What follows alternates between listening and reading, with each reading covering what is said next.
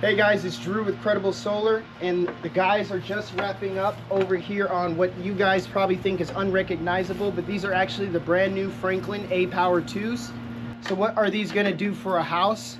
These two things are going to back up the full house. So we actually have these plugged in directly to the main panel, so we don't have any sub panel or anything like that. Everything is being backed up by these two batteries, because each of these have 10,000 AC continuous output and 185 lock rotor amp startup each. So there's going to be no trouble starting up loads during an off-grid situation.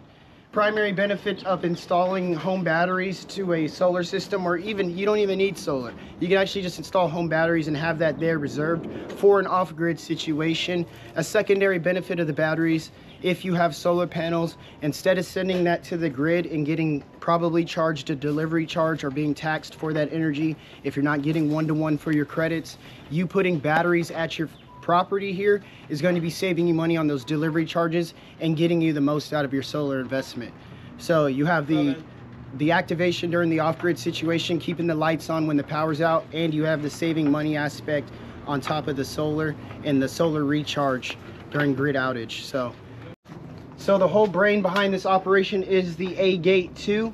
So the solar power will go ahead and float in here into this 60 amp breaker, and then this 125 amp breaker is for the batteries.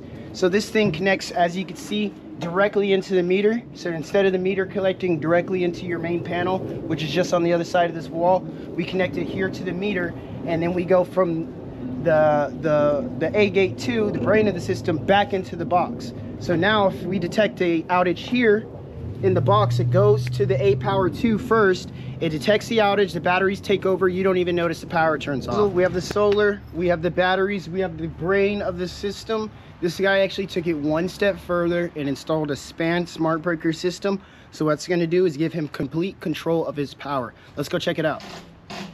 Last piece of the puzzle is to get a smart energy management system, much like span, to make sure you never run out of batteries. If he thinks he's going to be running low on battery, he starts turning off loads inside of the app. He extends his battery life till he can get another clear day for the solar, or the power turns back on.